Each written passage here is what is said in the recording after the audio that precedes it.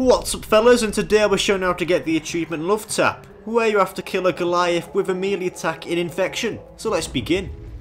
Right fellas, the Goliath is this big guy here who first comes at usually round 9 or 10, and all you gotta do is kill him with the melee attack.